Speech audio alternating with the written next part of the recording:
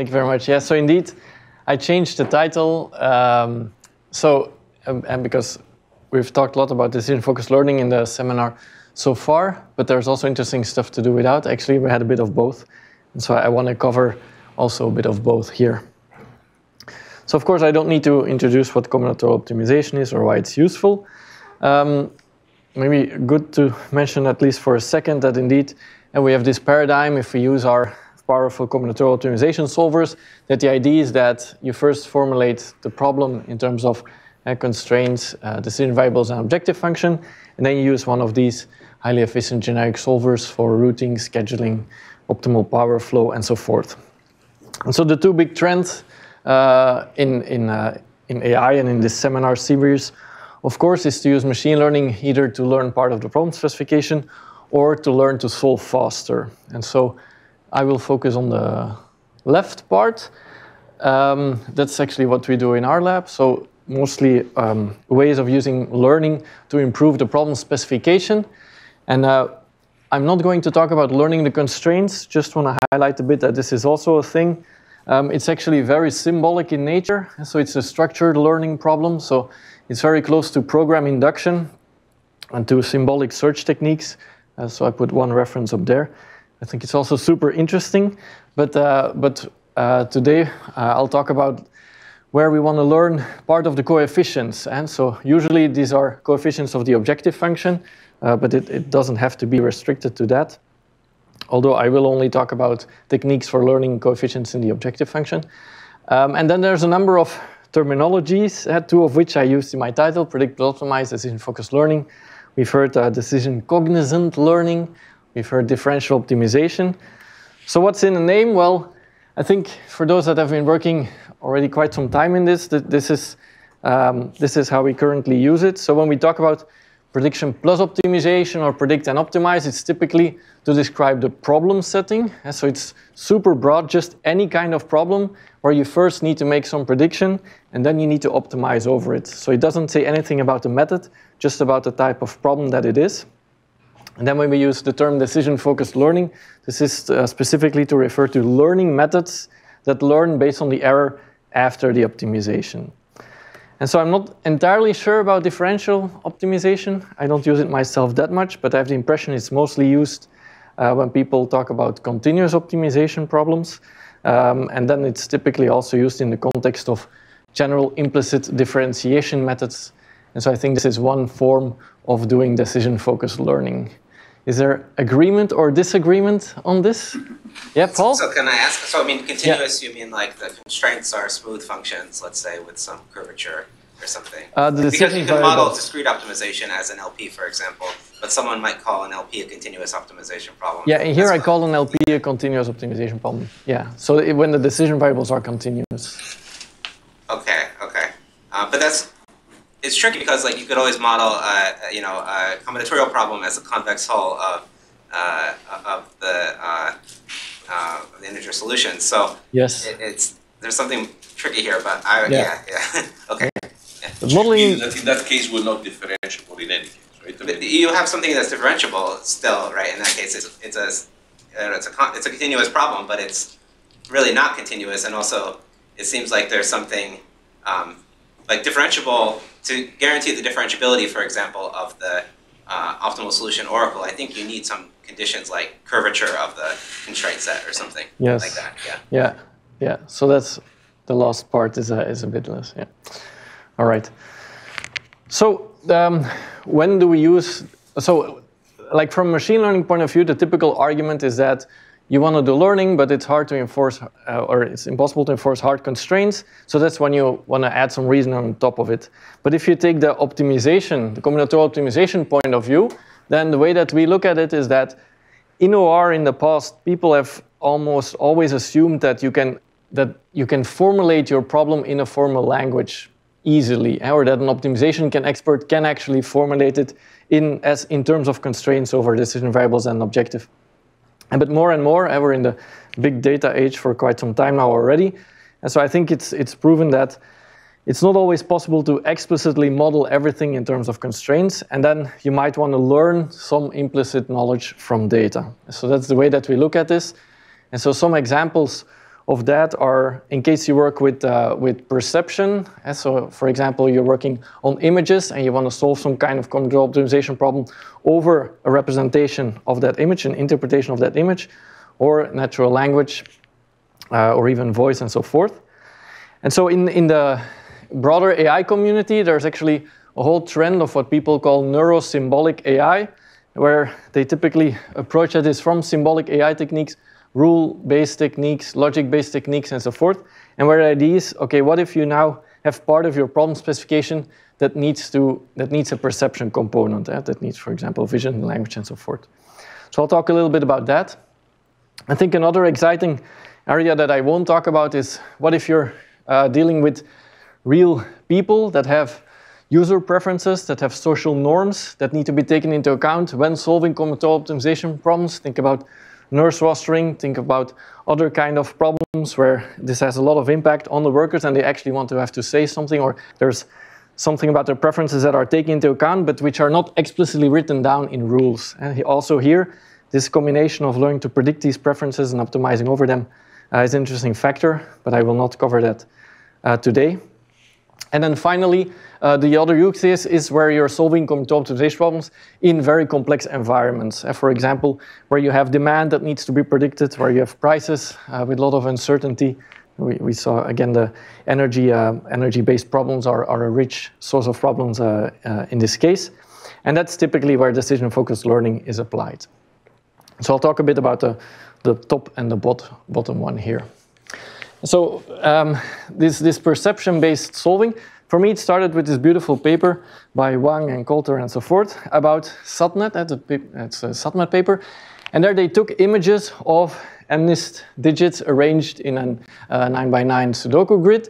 And they asked the question, can we actually, by just observing the image and knowing that they are Sudokus, or having a label that they are Sudokus or non-Sudokus, can we actually learn what these pairwise Sudoku constraints are? And so that paper was really testing the limits of learning for reasoning, about learning these constraints. Well, the constraint structure is fixed, but learning these parameters that can be reinterpreted as constraints. But we look at it from a very different way. So our way of looking at it is that, well, if you know that it's a Sudoku, constraint solvers, it's like the textbook example of constraint solvers, right? So if you know that it's a Sudoku, just use the constraint specification of Sudoku, right? So you know the constraints, but you still need to get the predictions. And so the way that it started for us was we wanted to test the limits of what if we're going to do reasoning on top of predictions, on top of things that are learned. And so here's an example. So let's assume that you have some image taken with a camera from a newspaper of a Sudoku. Then we have a neural network. Well, we might cut it into 81 pieces. We have a neural network that predicts for each of the cells what the image represents. And so you could take a very standard Linnet architecture, for example, have a head that tells you whether it's a number 1 to 9 or whether it's empty. And then you take all of those predictions, you take the argmax for each of those candidates, you take those predictions, and then you give that to a CP solver. So what would happen if you would do this? So you can pre-train the neural network up front with some labeled Sudokus. So here's what happens. So we got a 90, let me use the pointer. And so we get at the image level, so for each individual cell, we get an accuracy of about 95%. So this includes both handwritten and printed digits, and there's some lightning effects and so forth. 95. Now, if you give the argmax of each of these cells to the solver, what happens is that in 85% of the time, there will be no answer. There will be an error in one of these 81 cells such that the solver cannot find any solutions. For example, 2 2s on the same row, which just says, no, I can't. All right. Okay. So that's a bit the setup. That's a bit what this naive approach, what kind of trouble that you would run into.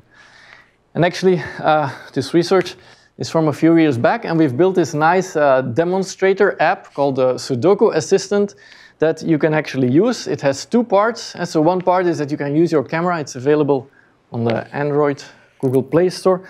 You can use your camera. You take a picture of the Sudoku. That's what I will talk about now. And then the second part is that it doesn't just solve it and ruin the fun for you, but it will actually explain you what to do if you're stuck. And I'll shortly highlight that at the very end. But that's this explainable constraint solving, another research line. Okay, so and we were very happy that at AAAI just 2 weeks ago, this was awarded the Best Demo Award. So pretty proud of that. It was also quite a team effort to go from the research prototypes to an app that my grandmother can use, or my mother-in-law actually. All right. So I told you about this problem. So what can we do, or what is happening here?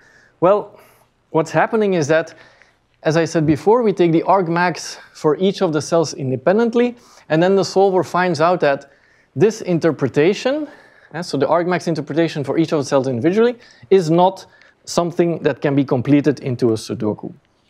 Okay, but what about the next most likely interpretation? Okay, so we don't need to take the argmax for each of the cells. And then the way that we can reformulate this is we can treat this as a joint inference problem, meaning that we can ask... Yes, sorry. Yes? I mean, the reason why it doesn't complete can be, both the fact that the interpretation is incorrect, but also that somebody did really a mistake, right? Yes, and I will shortly come back to that. Okay. Yeah, so let's assume for now that it is a bad interpretation of the machine learning model at the moment. Yes, yeah, but actually the two are very similar. But I will come back to that because they're not entirely similar. But right now the assumption is that it's feasible. Yeah, yes, so right now we assume that this should be a valid Sudoku. Even if a mistake was made, there should be an interpretation that is a valid Sudoku.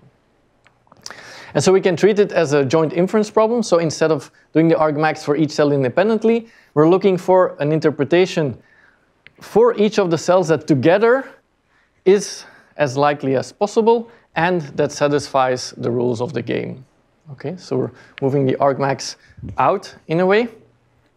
And so this is a constraint maximum likelihood interpretation. People have been doing this in natural language processing, for example, where they also get predictions of what kind of word type a certain thing is, and then they have grammar rules that determine which ones are valid and not. So this is not something that falls out of the air. Can I ask a question? Yes? Does it satisfy the rules of Sudoku? Does it mean like at that particular point, like you don't have two truths at the same row or a column or a square, or does it? Yeah, it's possible to complete the whole thing. Yeah, it's a completion. So I kind of like hit that here, but it means that because this also contains empty cells, right? It means that this interpretation can be completed. So all of the empty ones can be completed to a Sudoku, to one thing that satisfies all of the rules. But that also means that, like directly, each of the individual, but also indirectly, all of the rules must lead to a consistent solution. Okay, so this looks pretty terrible to give to a constraint solver, but with the standard log likelihood trick, what you get is this nice linear objective function over, and for each cell, each possible label, and you get this constant here. And so you can give that to any constraint solver, and it will give you the solution. Okay, so before I show some results, let's now take a look back at what we're doing here. So what we're doing is when we're using the solver to do joint probabilistic inference. But are the values that we're getting from the neural network really probabilistic? And so the solver will trade off and say, this one has a 95% chance of being a 5, and a 45% chance of being a 5, and a 43% chance of being a 2, and a 2% chance of being so. And so it will say, okay, instead of taking the 45%, I will take the 43%, and it will trade this off across all of the different cells.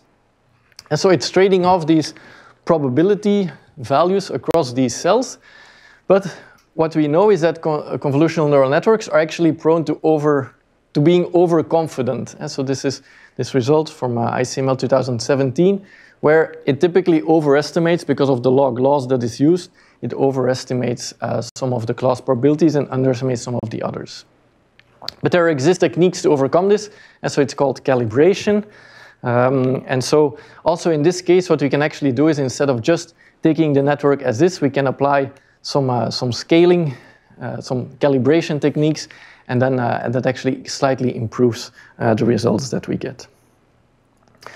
And then we can go back to the solving again. So are we using all available information? I said that there must be completion to a Sudoku, but these newspaper Sudokus, we actually know that they have to have a unique solution. That's part of the definition of what makes, otherwise people get very frustrated in the newspaper and they have to guess and so forth. And so the game says that there has to be a unique solution, but this is not something that you can encode in a constraint solver directly. This is actually a second order constraint, which says that there exists no other completion of the empty cells that is also a solution. So that also satisfies all of the constraints. And so this kind of second order constraints cannot be directly put into the solver, but we can actually have some meta routine around this, where if we find an interpretation, we check whether there exists another one that fills in the blanks in another way. And if so, we add a cut. I thought I changed this. And so it's a no good, as we call it. And we add a cut that forbids that one, and then we find the next most likely interpretation.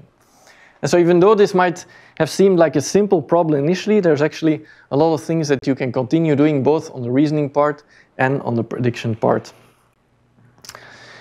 And so with that in place, so what we see is that still under the assumption that the input is a valid Sudoku, what we see is that the method corrects almost 5% of the mistakes that the neural network made. And so from a 95% image level accuracy, if we use the technique and we project it back to those digits, we see that we now get a 99.6% accuracy. And then if we do this no goods, we get just a tiny little bit more.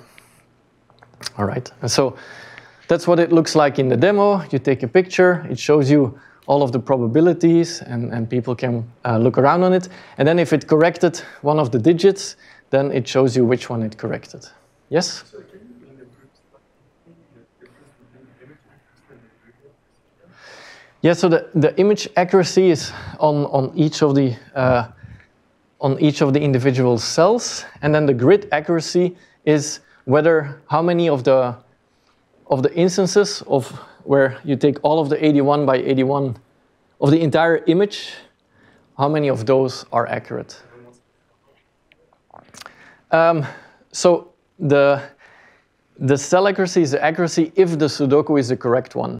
So it could be that you get part of the Sudoku of the image right, but not everything, and then that one would be included in the image accuracy because it's got into these 81 pieces, but it would not be counted here. Yeah.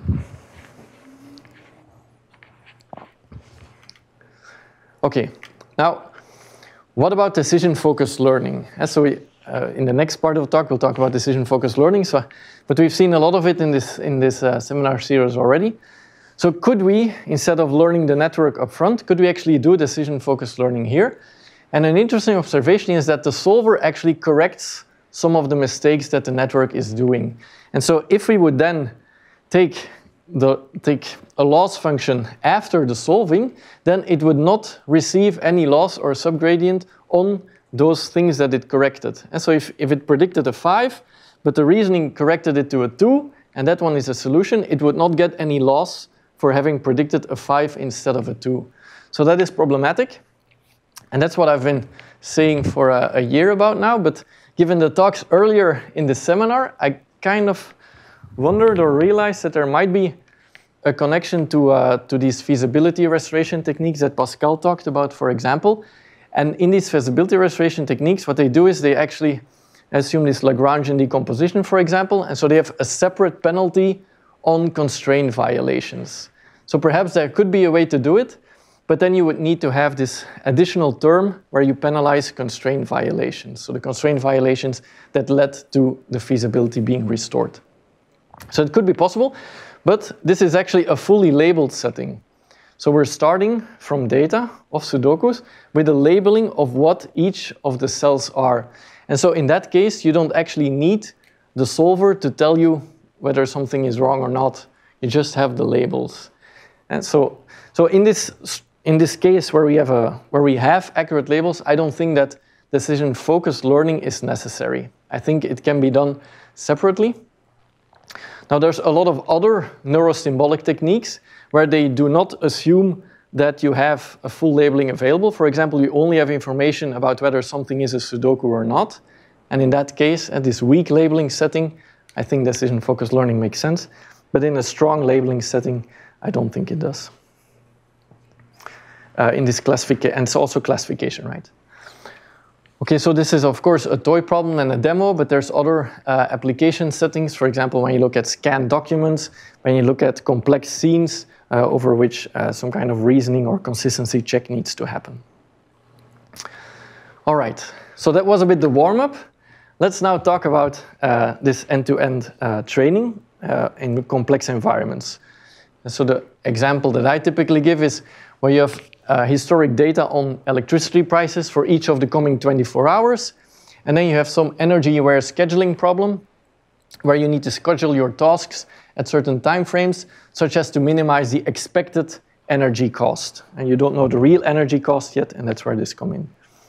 So other examples, and we're talking to a company in the steel industry where they want to predict steel defects and then change the way that they process these steel products on the fly, or optimization of money transport, for example, so vehicle routing, where you want to predict the amount of coins at each of the clients and then change the frequency of how often there are visits and so forth. Okay, so this is a regression setting. The previous setting was a classification setting. And so, of course, you can do this also in a two-stage setting where the learning is not informed by the solving. But then we have these cases that others have seen as well, where your network might actually improve the standard prediction loss, so the mean square error, for example. But then if you look at the effect after solving, so the regret of using your predictions instead of the true energy costs, then we see that actually this regret can become worse and worse, even though that the neural network thinks it's doing better by predicting these electricity prices. So this is an extreme case. It's definitely not always like this, but it can happen. And so that's why we need a kind of a task loss, decision-focused loss. So the way I also look at it is that the mean square error, it's actually an average over the errors over all of the predictions of your multi-output vector. But we're using the solver also in this case to do joint inference, right? So the solver is taking each of the 24 predictions and is doing that. And so you get a joint error. And then I typically say that you don't know which errors are worse. You don't know which of the components are more important than the other one. We did have a talk yesterday by Hamza, who showed that there exists problems where you can actually determine which of the components are more important and which ones are less important. So I think that was very interesting. So in her case, she only needs to call the solver once or analyze the problem once. But I think in general, in order to know which of the components should be penalized stronger and which ones softer, we need to call the solver. And that's the whole motivation behind this. And we've seen multiple talks mentioning this already.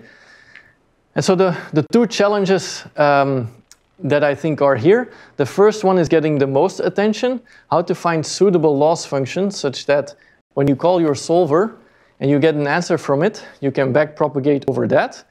But I think another very big challenge is that of scalability. And so people like Priyadonti, they, for example, they work with specialized solver for specific cases to speed up.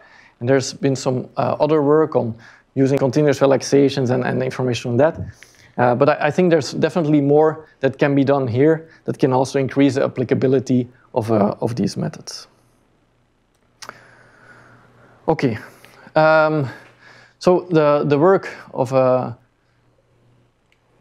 actually not on here. So it's Coulter and Amos about differentiating over a quadratic problem.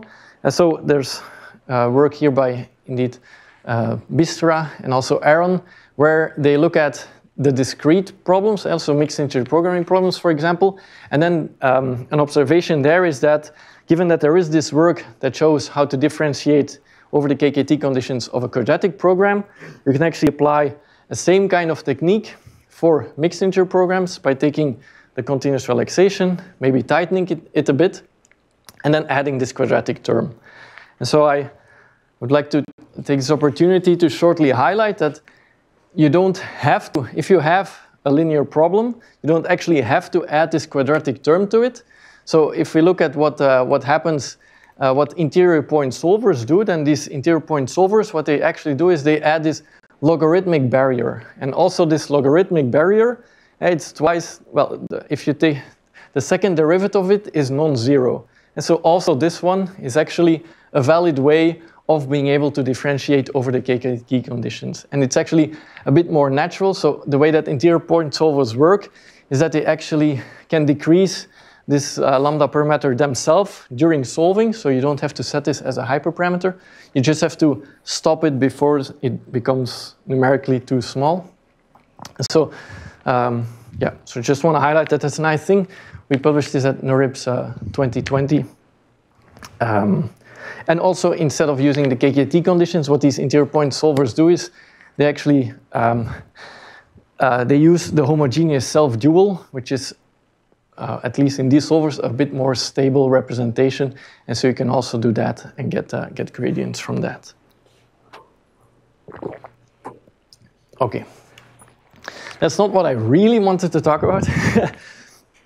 What I actually want to talk about today is about this other class of problems, and these are solver agnostic methods for decision-focused learning. And so this one assumes that you have a quadratic program or that you have a linear program, and then differentiates typically over KKT or HSD.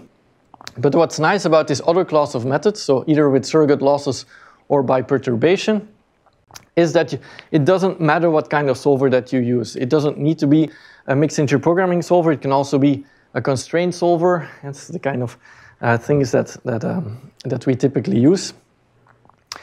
And so I'll talk a bit about this, and I'll start with the seminal work of Paul. It's the SPO plus loss function. And so one part of the paper nicely defines this upper bound on the pessimistic view and proves that this upper bound is convex. And so that's a very nice result. And what's most important here is that there's a very elegant subgradient that comes out of it. And this subgradient is what you can use in gradient descent learning. And so the subgradient looks like this. So you have two times where you take the true optimal solution. So that's the optimal solution given that you know what the cost factor is, and given that you know what the electricity prices of each 24 hours is, you can know what the true optimal schedule would be. And then you take the predictions, and you have your neural network here, you take the predictions, and you slightly perturb those predictions, and then you call the solver. And this will give you another solution, and by then taking the difference between those two solutions, that gives you that subgradient. And I think it's super elegant. Also, if you think about, assume that you only have binary variables, what will happen here is that either calling the solver with these perturbed predictions will give you, for one of the Boolean decision variables, exactly the same value, then it's 0, so nothing to backpropagate, fine, it's correct.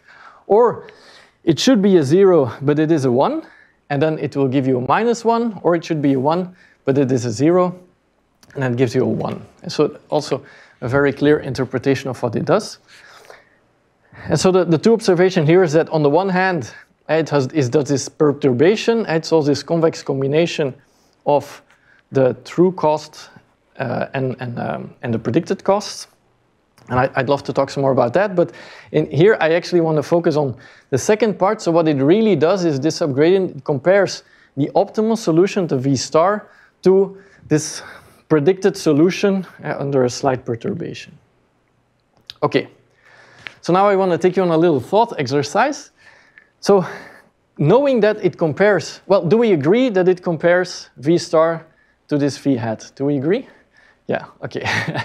And so knowing that it compares the optimal V, so the optimal solution to the solution by using the perturbed predictions, what, as a machine learning person, what would a machine learning do if our feasible space would contain just 5 solutions?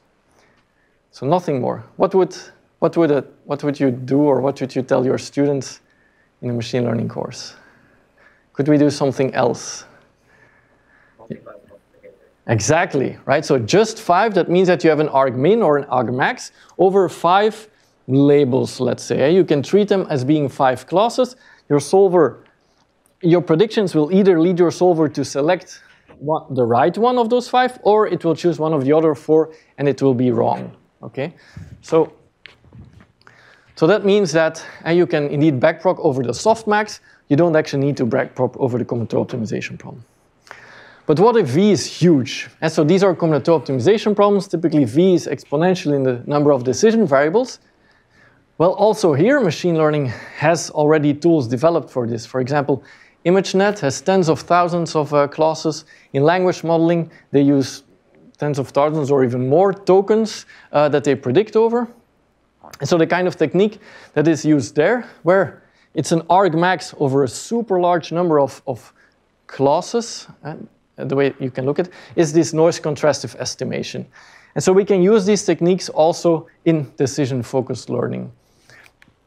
And so the way to do that is that what we can do is we can define a discrete exponential distribution over the solution space. Okay? So what is this exponential distribution? Well, we want this exponential will give us a probability for every possible V, for every possible assignment to the decision variables, given the predicted cost factor. And that consists of just taking the exponent of minus the objective function. Okay? So f is the objective function, and then we divide it by this tau. That's a standard trick when people build these kind of distributions. So it's like a smoothing parameter. Using tau, you can make your distribution more peaked, or you can make it more flattened, and you typically want to make it a bit more peaked to get a stronger gradient. So we can define this exponential distribution. It's like the softmax, only that there is this z here, there is this normalization constant, and this z is defined over all possible assignments, or, well, the ones that are not a solution, the ones that are infeasible are irrelevant, so over all possible feasible solutions. And this is really the big issue here. So z is this normalizing constant, and it's impossible to compute. It would require you to enumerate all possible solutions. If you have 5, you can do that, but in any other case, you can't. All right? And this is where noise contrastive estimation kicks in. And so you might already know it, but the intuition of this noise contrastive estimation, or the intuition of the kind of learning that we want to do if we define this distribution, is that we want to learn the parameters of our neural network at this small omega here. We want the learning to be such that it assigns a higher probability to the true solution, to V star, than to any other solution in the feasible space. Okay, so we want it to discriminate the true solution from the other ones. And in noise contrastive estimation, the way that they do it is they take the ratio. The ratio between your positive example, that's what they call it, and in this case it will be our optimal, the one solution that we know is optimal, and a subset of negative examples, so a subset of other feasible solutions, and so it will maximize the logarithm of this ratio of probabilities. Okay, so that's what they do in noise contrastive estimation, and the math behind it is really beautiful. And so by taking this ratio and then the logarithm of that product, what happens is that you push the logarithm down, so your products become nice sums, and this probability, and so it's a division by normalization constant, so your normalization constant actually is taken out and as a minus in this case and as a positive in this case, right? So your normalization constant is now part of the sum, meaning that you can just eliminate themselves. And so even though that we built this exponential distribution and all of the theories on this exponential distribution, what you get is this super smooth formula that is a sum over all of your instances, over all of the negative examples in your set, and that just compares the objective value that you get given each of those and the objective value that was given to the optimal solution. Okay, so this is really super elegant, and the normalization constant disappeared, and this is what you can use. So a negative example is a solution which is not optimal. any feasible solution that is not optimal. Yes. And you just do some sampling at the beginning to obtain that. Yes, yes. So assume that indeed we generate some feasible solutions. I will say a bit more at the end. You can just keep track of all of the solutions that you computed and use those as negative examples. Yeah. Sorry. Yes? The VI star is the correct solution on the data, right? And then V star is the solution induced by the model. Is that right? So what is V star exactly? VI star? Oh, no, that says VS. I'm sorry. Yeah, the so VS. This yeah. is any feasible solution in our negative set. So any other feasible solution. And we typically call the solver with the predicted values and look at what solution that gives, and that will be one of the negatives. Okay. And so, I mean, if it's V star, we don't add it, of course, and this is 0, all is good. But if it's another one, we add it to this S, and so it will say that, okay, you should have taken V star, but you took this one. Yeah. Okay. So what does this noise contrastive estimation do? Is instead of reasoning over the full solution space, and what it now allows us to do is it just retranslates into a pairwise comparison between this true solution and then this subset of solutions. And so, for example, here we have 6 fictive solutions. That is the objective, yeah, it should have been an F. That is the objective function values that you get. V3 here is the true solution. And so if we look at the difference, then we get, for everything that is ranked higher, we get these positive values. Everything that's ranked lower is negative values. And so what noise contrastive estimation does is it takes the sum over all of these differences, and then you can automatically differentiate this. So this is... But then we still need to plug this in the comparison with the true V star somewhere, right? We started with the fact that you started the equation with the fact that we're comparing the V star with the best solution under the estimate. Yes. And then you said instead of just doing the hard max, do the soft max, and then from there to all the way here. But we're not doing the softmax, we're doing the noise contrastive estimation. And then we're doing the noise contrastive. Yeah, and that gives us this. This is the loss, literally. So then we are forgetting about the actual V star. The true... No, it's here, huh? It's right there. It's here. I thought that was meant to be the optimal solution with respect to the predictions. No, V star is always the optimal prediction with respect to the true cost coefficients. But you compute its objective value according to the predictions.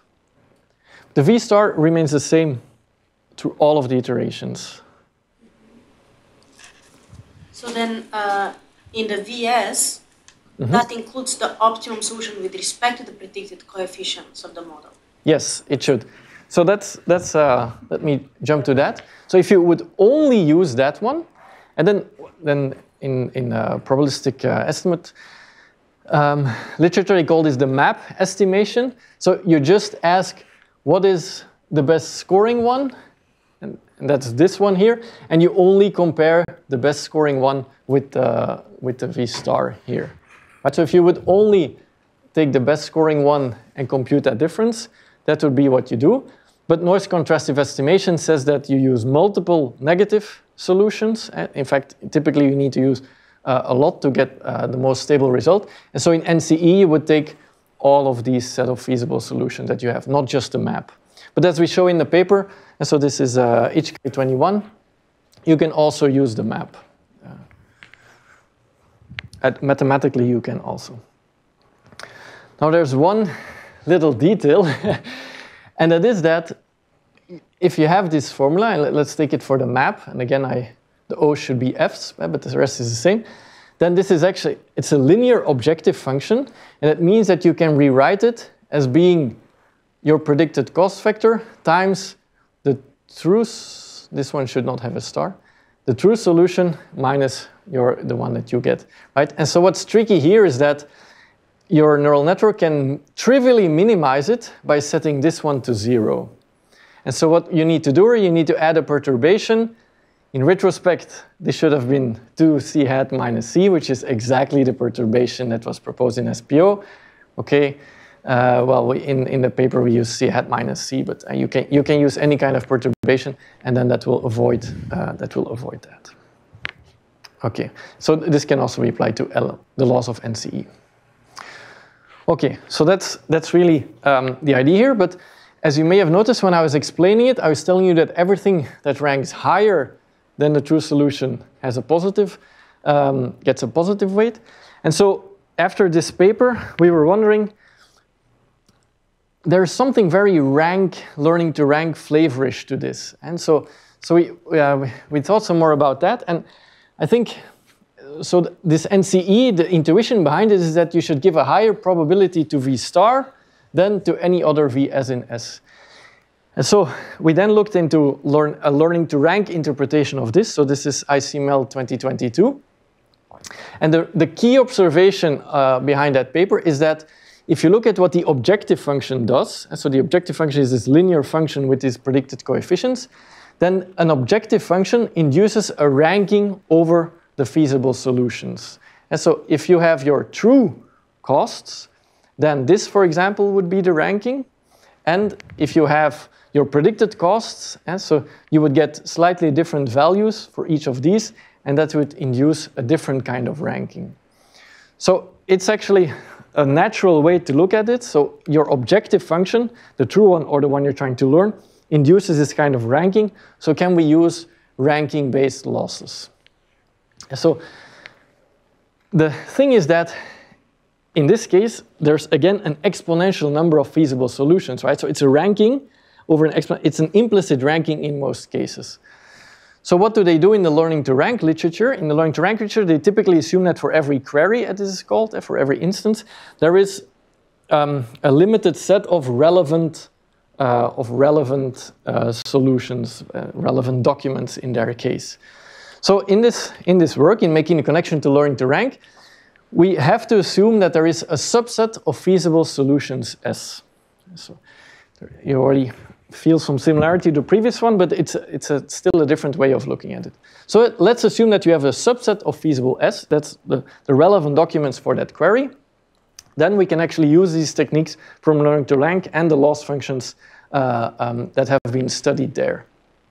And so in learning to rank, people typically talk about a point-wise loss, so where you have a loss function that just looks at every one of the documents independently, a pairwise loss that compares the pairs, or a listwise loss that does it over the entire list of solutions. So what does that mean for each of the three cases? How do we reinterpret that for decision-focused learning? So a point-wise loss would be that we would, for every one of our feasible solutions in this set, including the true one, we would actually do a regression between what the predicted objective function is, so the objective function with the predicted values, costs, and the true objective function value. And so you would do some kind of standard regression loss function, like mean square error, over those two, and that's what you would get. So that's what the learning to rank literature says would be a valid decision-focused learning loss function. And it's indeed a valid one, just not a very strong one, but you can do that, and it will give you some results. So a second type of typical loss function for learning to rank is pairwise loss function. And so the way that we formulate it here is that, so pairwise means between what you know should be the best document, what we know is the optimal solution, and the other feasible solutions in our set. So it actually looks very similar to the map and CE loss that we saw before. This was the map and CE loss from a few slides back. And so in learning to rank, and it has connections to structured prediction and to structured perceptron and so forth. And so there it's common to use like an additional margin parameter that says that the two needs to be separated a little bit more. And so if you take that route, this would be a very natural loss function that you get from that. And so it's highly related, but it has this additional margin separator. And then the listwise, I think this is obviously is the strongest one in the literature, and it's also the most interesting one here. So what happens, or like what do they do, or how can we apply these ideas from a listwise learning to rank function to decision-focused learning? Interestingly, what you do, or what you have to do, is you introduce an exponential distribution, exactly the same exponential distribution as in North's contrastive estimation, right? So it's exactly the same distribution with one little difference, and that is that in learning to rank, they assume that you have a finite set of relevant documents. So in learning to rank, the normalization constant is not this unreachable normalization constant over all possible solutions, but it is the normalization constant over your finite subset of solutions. So you have a finite sample of solutions, so you can compute this z prime. Let's say that there's 100 or 1,000 or even 10,000, you can just compute them and get that value. And when you get that value, that means that for each of these feasible solutions, you can compute their value, and so you get an empirical distribution induced by the cost coefficients. So you get one empirical distribution if you compute this for your 1,000 feasible solutions using the true cost factor, and you get another one if you do this with your predicted costs. And so for each of those 1,000 ones, you get a value. And now the nicest thing is that once you have these empirical distributions, you can use any kind of standard loss over them. And so you could use a log loss, or you can use this well-known Kullback-Leibler divergence between these two distributions. Okay, so that maps really well. It also works well. And so this is one of the comparisons in there. Yeah, so many of the techniques perform equally well, and there's quite some variance in these results, but so they definitely work equally well than SPO and then some of the other techniques, for example. And it's also quite stable. So where do the feasible solutions come from? That was one of the questions. I've shown you before that you call the solver and then you backpropagate over the loss. So what we change, tiny change, and we get the predictions, we call the solver, and then we add the answer into this cache of feasible solutions. And so we just store them, and then that cache are our negative examples in the NCE case, or is our finite set of documents in the ranking case. And from that, we can then use either standard NCE loss or standard ranking losses and backpropagate over that, right? So we're no longer trying to backpropagate directly over the solver, but we use the answer of the solver, any kind of solver, to get this cache, and then the loss function is defined over that cache. Do you have any insight about how this set of feasible solutions might influence the gradients you get? Have you guys done any kind of ablation or study on sensitivity? Yes, but in a positive way, and I will get to that. You can just sometimes shortcut here, and okay. So what happens is that you're doing gradient descent, so you're doing small changes to your network parameters, and especially later in your iterations, that means also small updates to the cost coefficients. So what we see is that in many cases, especially in the later iterations, you call the solver, and it's giving you a solution that is already in the cache. And so your concern is, what if there is too little in the cache? But our observation was, actually, even when you use SPO, in many cases, you get a solution that was already previously found. So that will be, I will come to that in a second. So in SPO, for example, you just call the solver every time, and it adds this map solution. And you can do that here as well, and it should be as good. I was just wondering, especially in the beginning, when it makes most difference, like if you could have several different strategies of getting this initial cache of feasible solutions, are some strategies better than others? Yes, in jump starting? That's an open question. We want to know more from the perspective of saving computations. So the V star, you need to know the V star, right? So before decision-focused learning starts, you compute all of your V stars on, and that's the initial cache. Okay. And that's a super strong cache already. And so from the very first backprop that you do, you're not just using one V star and one map. You're using all of the V stars as the feasible solutions.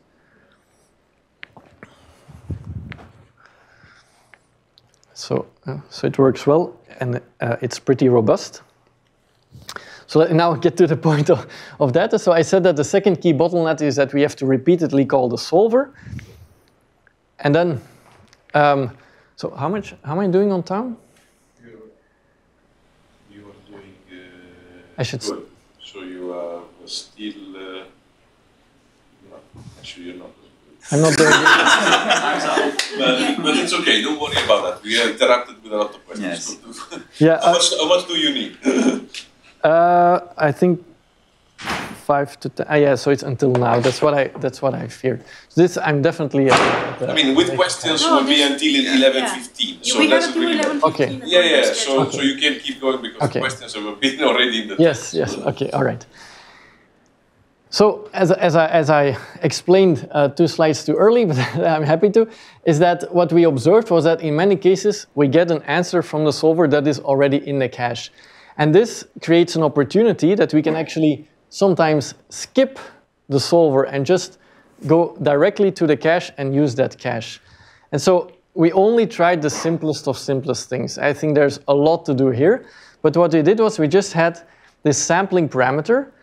And you just randomly choose whether to call the solver or only use the cache. And what we saw is that even if you call the solver only 5% of the time, so 95% for 95% of the instances, you're going to skip straight through. But of course, all of the V stars are in here. So 95% of the time during training, you're going to skip. Then you still get decent results, and you're saving 95% of the time because almost all of the time of the learning goes into here, right? And so I think the nice thing about this is that it works with any black box decision-focused learning loss function. And so it works with SPO as well. Just you can skip it, and then so some experimental results. So there's this other perturbation technique from Pogancic called black box. It has a number of names, but black box. So this one actually requires you to call the solver twice.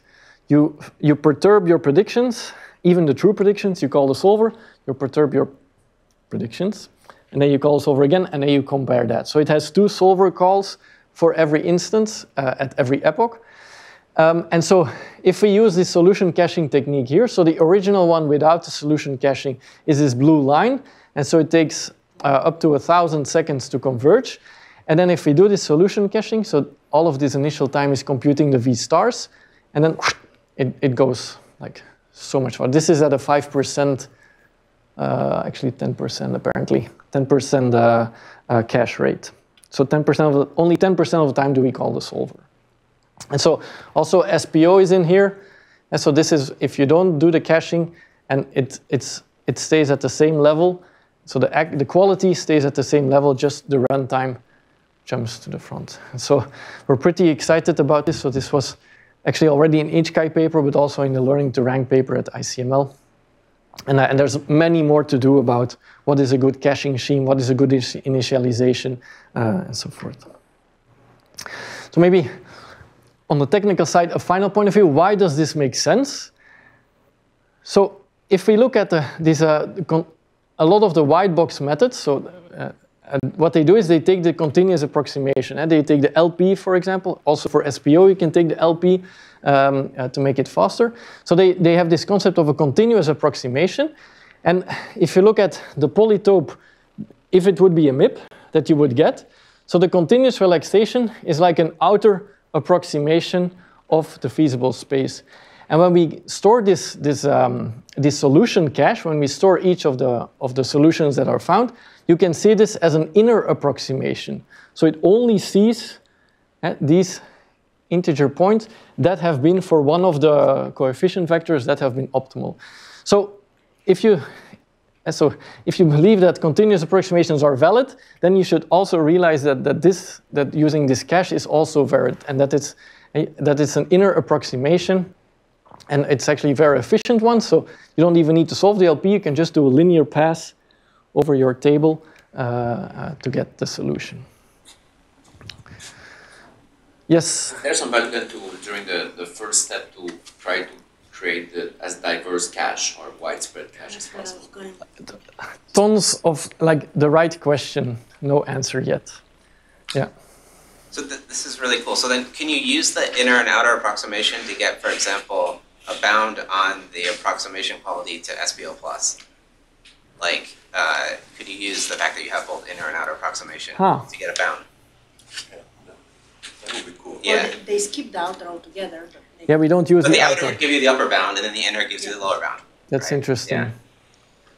If you're willing to pay the price to do the outer one. That would be very interesting. Yeah, that would be cool. Yeah. Yes. Yeah. So I skipped. It's easy, super easy to implement, as is the original SPO and many of the other black box methods. Voila. And so I shared a bit the way that we look at it, like explicit knowledge versus implicit knowledge. Typically, it all comes down to using a solver for joint inference. The standard ML toolkit, ranking, NCE, and so forth, already has a lot of powerful losses that we think are of interest here and relevant here. And then it's actually possible to scale this up using this solution cache. Okay, so what's the bigger picture? I'll just race you through it very quickly. And so in standard ways, we have a user, and they use a constraint solver. And now what we're doing is, can we actually learn part of the problem specification, either from the user, I didn't talk about that, or from the environment. But in like my grant research program, like this is not where we want to stop. We actually want to continue from that, and we also not just learn from the user, but also would like to develop techniques where users can learn from the system, so having more explainable constraint solving, and then ideally have some kind of stateful interaction around that. And so this Sudoku app that we developed, it doesn't just contain the learning part, but it also has an example of what these explanations could look like. So you can tell it to give you a hint, and then it will highlight precisely the minimal amount of information needed to find a next step. And so it will tell you, it doesn't tell you which cell you've missed, but it highlights, okay, if you use these and these constraints, you as a user can find out what the value is there. So this is part of a big 5 years, 2 million ERC grant that I received. So it's quite conversational humanoid technology for optimization. And we're also developing solver agnostic libraries, so constrained programming languages, modeling languages, that make it easy to integrate to machine learning libraries, that you can do repeated solving, super important in decision-focused learning and in these explanation techniques. And as I said, we don't only use MIP, we also use many other techniques, and that's what's allowed there. And then finally, some advertisement, entirely within line of this workshop series. In the summer in Leuven, we will organize the ACP Summer School on Machine Learning for Constrained Programming. We're still assembling the speaker list, including some here in the room, but I can recommend it. It's not LA weather, although the picture seems to imply that, but it is a nice city in Europe, and it's going to be a great program. So thank you very much. I'll wrap up.